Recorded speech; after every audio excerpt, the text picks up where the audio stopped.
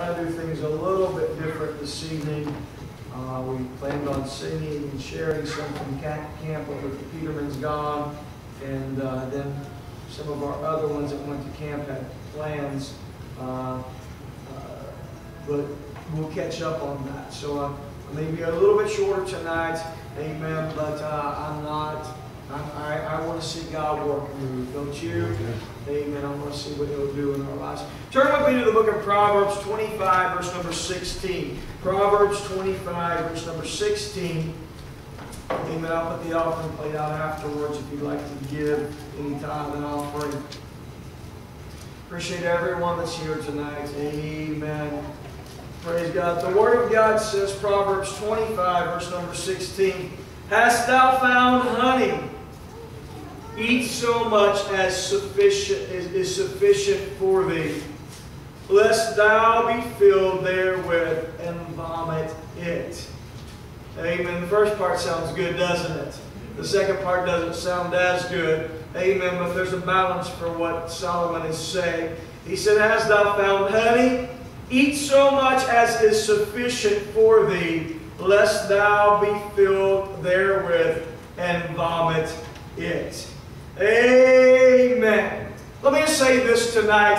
I believe it's possible, and maybe you've even experienced it, that every Christian possibly at times can fall into a funk. You know what I'm talking about? Falling into a funk. You ever been there where you fall into that funk? Amen. I realize that as humans, no one is able to float on cloud 9 7 days a week. Would be nice, wouldn't it? Do you like that illustrious feeling when the adrenaline is rolling and when happiness is just abounding? Amen. But sometimes, unfortunately, if we're not careful, we can start to enjoy that state of funk. We can enjoy that state of funk. Sometimes it's easy even to take up residence there and just that state of funk, because we realize that, hey, I can't live on cloud 9. I can't always be up there enjoying every moment and living life on adrenaline and a high.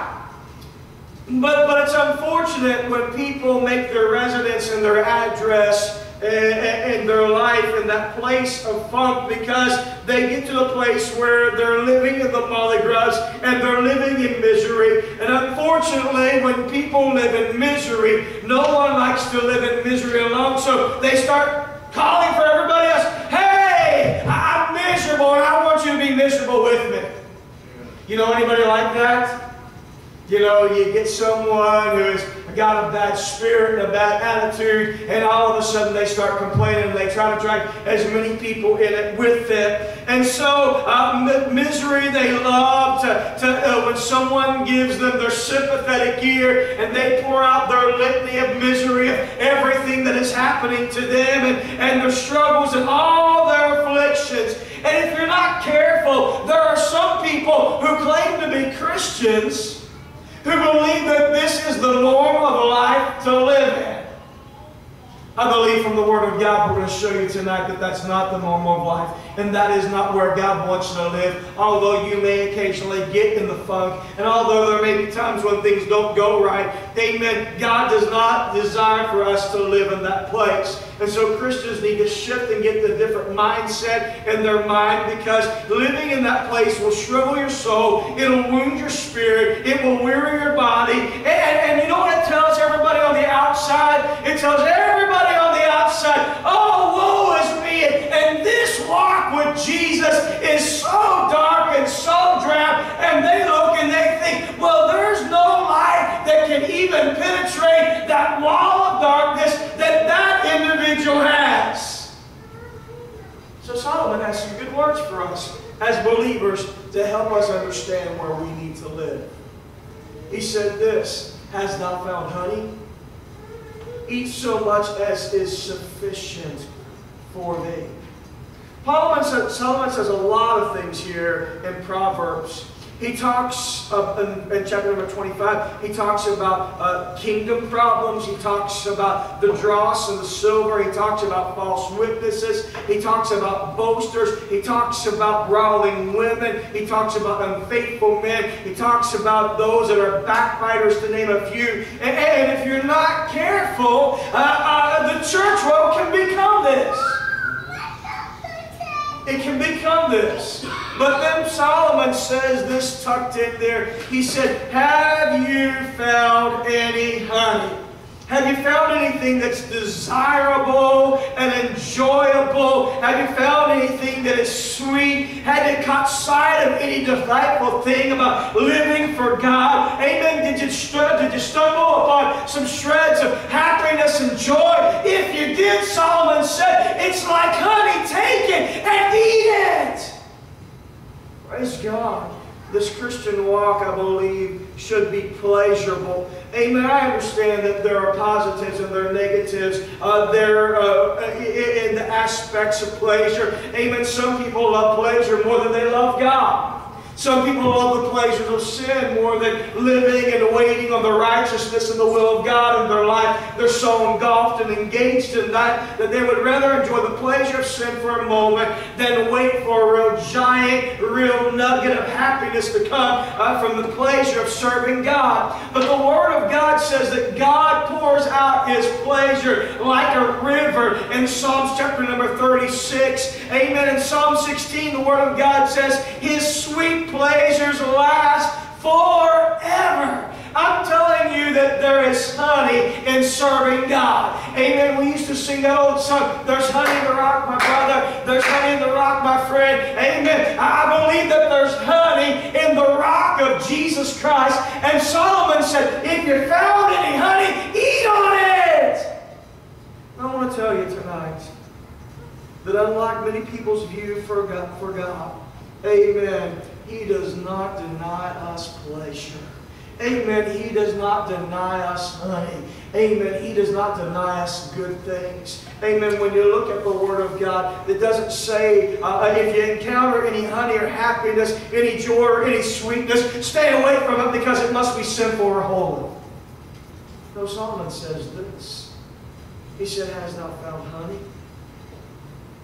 Eat so much as is sufficient for thee. You know what he says, Brother David? He said, you found some honey. You found some sweet things, Brother Justin, and the things of God. Eat. Brother Doug, to be satisfied. Brother Josh, eat of the honey of God. If you eat too much, you might get sick. It might make your belly upset. Yeah, there's a balance. Amen. But grab the pleasures of serving God, Brother Dennis, and eat of it because there is pleasure, there is honey in serving God. Amen. I want to ask you, what are you looking for in the kingdom of God? Amen. Do you view it as beauty and as promise? Amen. And as honey? Or do you view the kingdom of God as a wasteland? I believe that tonight, amen, there are many who view it as a wasteland, or else they would be here seeking the honey of God. But I believe tonight the reason why you are here is because you realize that there is pleasure and there is honey in the kingdom of God. And you want that sweetness. You want to eat it. Think about this. The children of Israel, they wandered in the wilderness and they spent a lot of time and they spent a lot of energy complaining. You know it takes energy to complain? You know, if someone constantly complains, use your energy for something else. I understand that there are rough times. I understand that sometimes things get bad. But to constantly live in a life of complaining, amen, they knew that their departure from Egypt, God had done it for them. They knew that God had promised them a land of milk and honey. God had promised them many things. But somewhere in the desert heat and in the barrenness of the wilderness where they were walking, they could not see the pleasures and the promises of God, so they begin to complain. Life isn't always going to be about the promised land. God does have a promised land. God wants us to get there, but sometimes we have some wildernesses. Sometimes we have some journeys to get there. Amen. But we have to hang on to the promises of God, knowing that He promises us a land full of milk and a land full of honey. Brother David, I believe this. Many people look at the promised land and they say, oh, that's a type of heaven. I disagree. I believe it's a type of the victorious Christian life that we can live on this side of heaven, Sister Stacy, a land of milk and honey. Amen. And if you found any honey, Solomon said, why don't you eat of it and enjoy it? What has God done for you? They murmured about the water. They griped about the food. They ignored the rules. They danced around a golden calf. Amen. When God told Moses, tell my people that I will give them a promised land for their inheritance. It's an abundant land. It's an agreeable land. It's a rich land. There's going to be plenty of room that they can grow. Isn't that awesome, Brother David? Amen. God not only gives you a land, Brother Josh, but He says, I'm going to give you enough land that you can grow. Amen. You can have things and you can multiply. Amen. God had promised them that, but He said this. He said, but you're going to have to overcome the Canaanites and all the other ites in the land, Sister Beth, if you want the milk and the honey. And somewhere in the middle of it, they're on the threshold of the promised land, and Moses sends in 12 spies, and 2 of them come back, and Brother Josh, they say, man, there's pomegranates, and there's figs, and there's grapes that I've never seen before. They're big, and they're awesome. We got to go, we got to take it. I want the honey. And all of a sudden, Brother Dennis, where 2 had given a good report, 10 come back, and they begin to murmur. Man, yeah, there are big grapes there, and there's pomegranates, and there's figs. But let me tell you, there's giants in the land. And you know what, Sister Stacy? Those giants are so big that we look like grasshoppers in their sight. Sister Tina, they could step on us and squash us. But that's the problem. Too many people get to complaining. Too many people look at the problems and the situations more than the abundance of God, and all of a sudden they're stepped on and squashed like a grasshopper. Listen, when we begin to look at what God wants and has, there shouldn't be anything to be afraid of. There shouldn't be anything to make us a coward. Amen. There shouldn't be anything that keeps us from the promises of God and the sweetness of what God has for us and all the victory. But somewhere in the middle of it, here are 10, Sister Tiffany, they like the bitter herbs. And they're still eating on that. So all their bitterness of their words begin to squash out all the sweetness of them. They're too soft. God help us tonight to claim and stake the promises of God that are sweet. To close our ears to what everyone else may have to say that would be discouraging, and to simply trust God. I want to look at a little bit of honey for just a few moments this evening. It's interesting, in the Word of God, we find some stories about honey. Brother David, one of mine that I think about is about a young man named Samson. Samson's an amazing young man. You remember his birth was told to his parents by an angel. And so here it was that Samson went down to Timnah and he fell in love with the girl. Now, right or wrong, we're just leaving it right there, but he fell in love with this girl. And when he falls in love with this girl, Brother Justin, he begins to make his way down to Timnah. Now, I want you to think about this. Every married man that's in here, think about this. Amen. Whether you've been married or you still are married, maybe it's good for us to think about this. And all the wives snuggle close to their husbands. But you remember, Samson falls in love. And so, all of a sudden, Brother Doug, he's on his way down to Timnah. He's not thinking about anything else, Brother David. He's just thinking about getting down there, seeing that young lady who he fell in love with, and he's making wedding plans. He's about to get married. He's excited. That's an exciting time in life, isn't it? And so, on his way down to Timnah, all of a sudden, Brother Dennis, a big lion jumps out in front of him. You know what? He wasn't thinking about about carrying a weapon, Brother Justin. All I was thinking about was going down there and seeing that young lady, getting things worked out, that they can get married. That's what he's thinking about. And so, as he's there, Sister Tina, what does he do? All of a sudden, the Bible says that he grabs the jaw of that lion. The Spirit of the Lord comes upon him, and he tears the lion's jaws apart. And then he begins to beat and pounce on him. So the next thing you know, Brother David, the lion's dead, and he goes on along his way. Now think about something. Sister Beth, he didn't go down there and say to that girl, "Whoa, do you know how much I love you? I had to kill a lion to get here." He didn't go to her parents and say, "This was terrible, I slayed a lion." There wasn't really any talk about it. It's all over, it's all done. I'm going to go see the love of my life. Now, it took some time for the agreements to come together between how they were going to work their marriage out between families. And so, Sister Tina, that carcass of a lion was just beginning to rot away. The birds, the vultures come, Brother Josh, and eat of that. Amen. There's worms and the hot sun. There's not much left. And so he's finally going down to get married.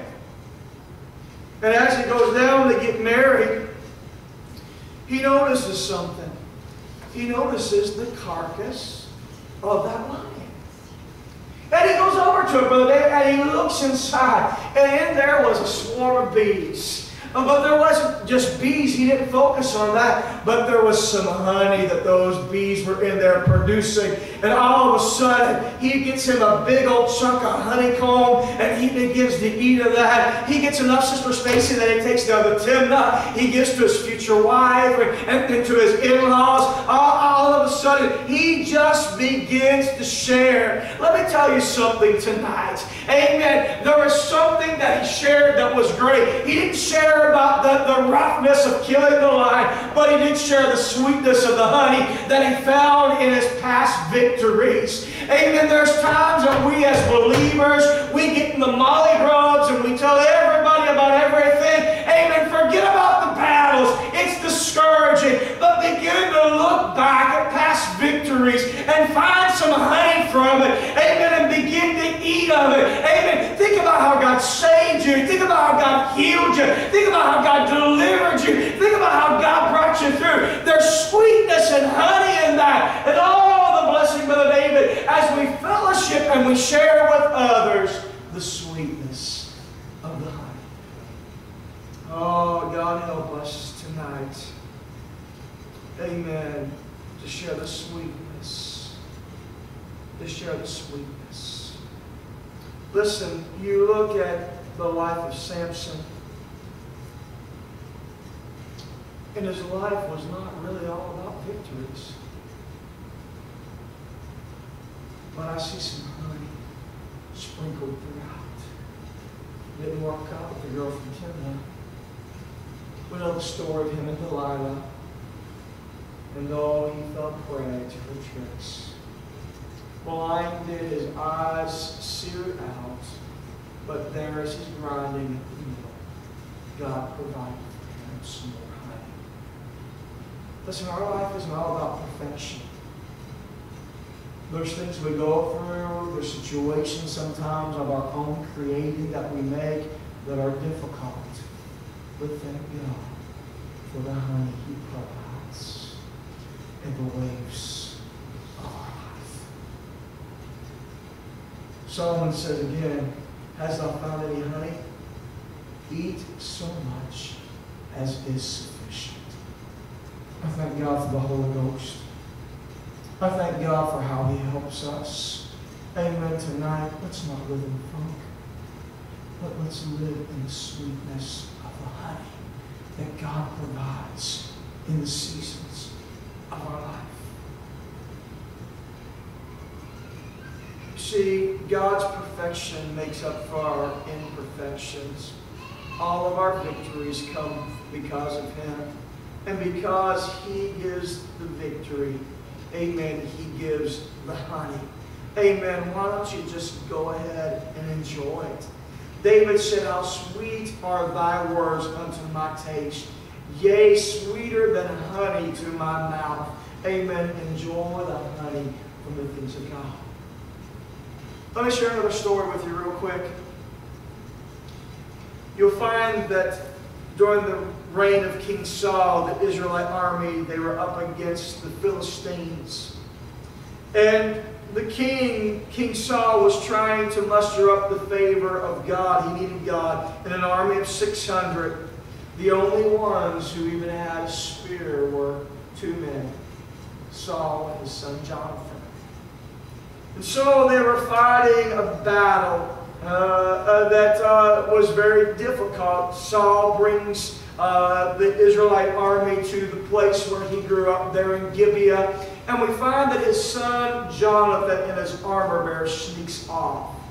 Now they're going to fight against the Philistines in a place where there's a valley, mountains at the side. And he said, you know, if they look at us, the Philistines, amen, they don't need to know that there's just two of us. Amen, let's go up and let's fight.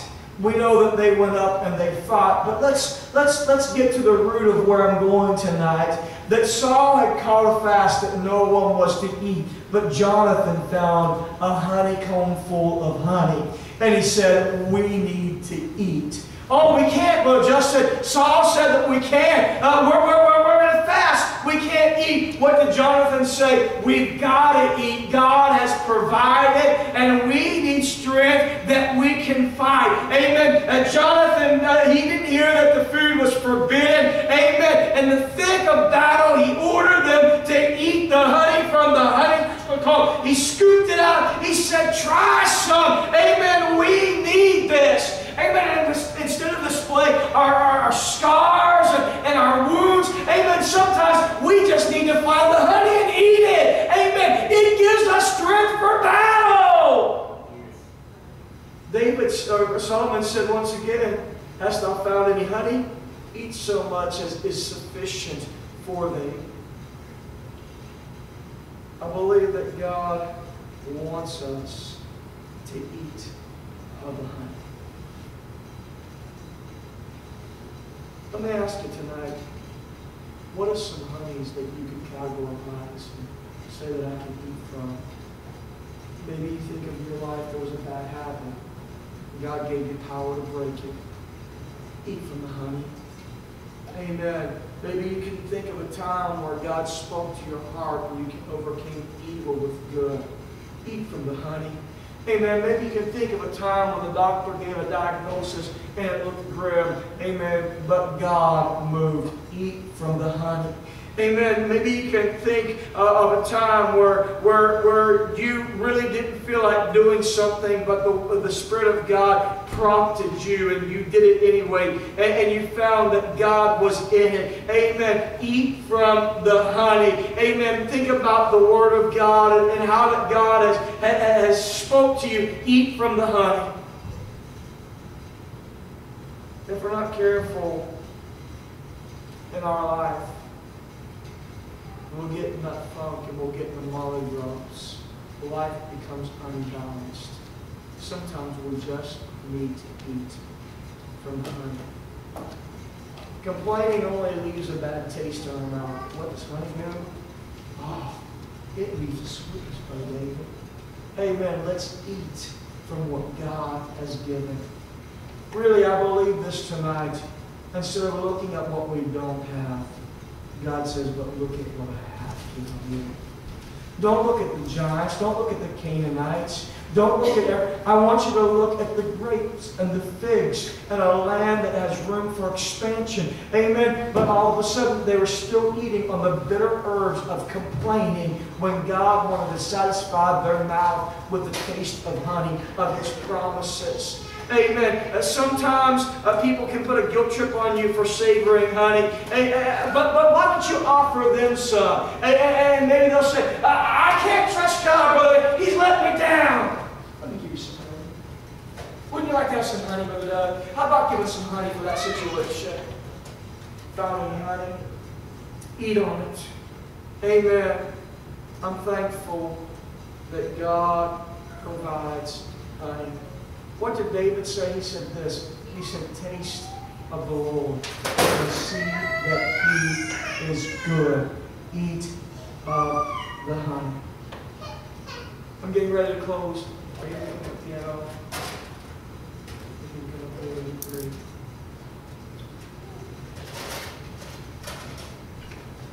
I think about this tonight.